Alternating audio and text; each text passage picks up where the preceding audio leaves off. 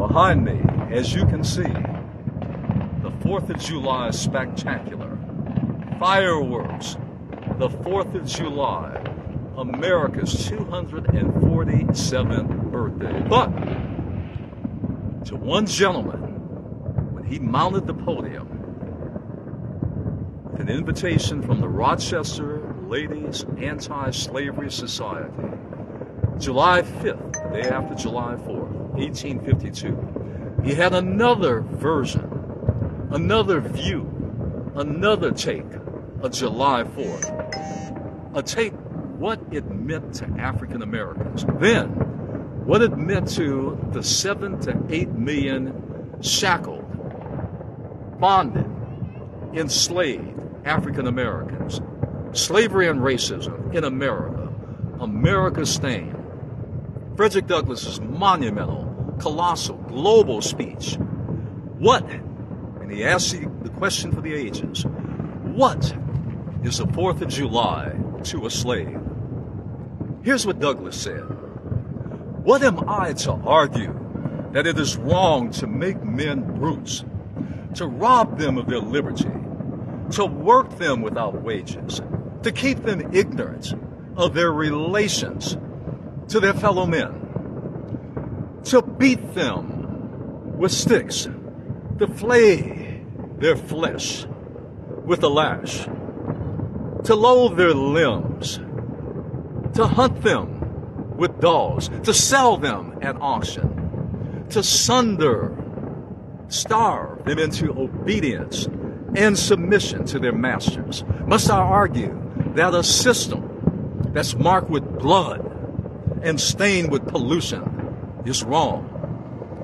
The feeling of the nation must be quickened, and the conscience of the nation must be roused.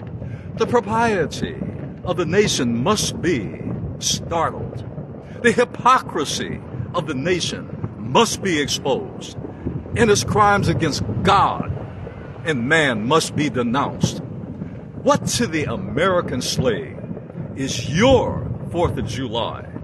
I answer, a day that revels and reveals to him more than all other days of the year the gross injustice, the cruelty to which he is the constant victim.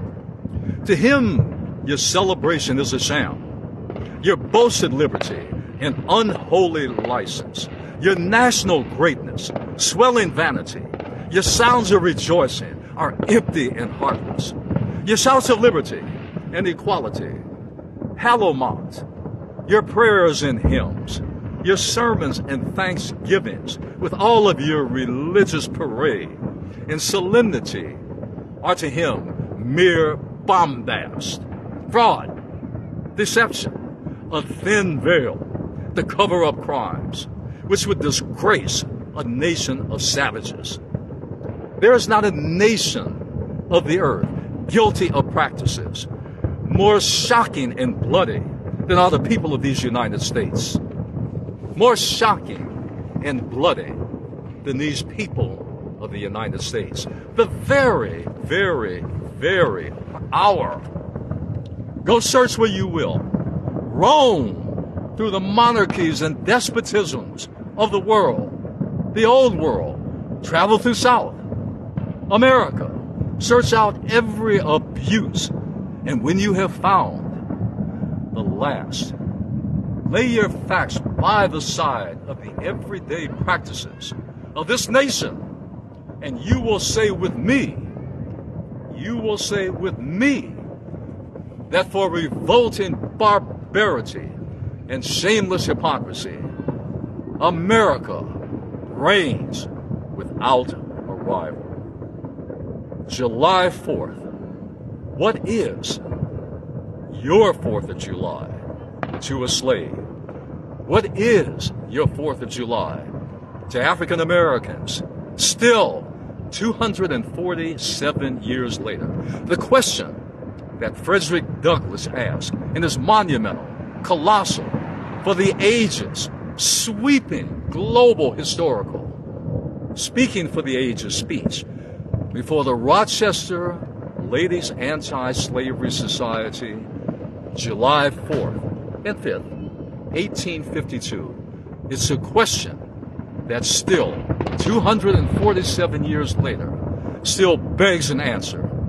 Douglass spoke for the ages when he asked the eternal question, what is your 4th of July to the slave?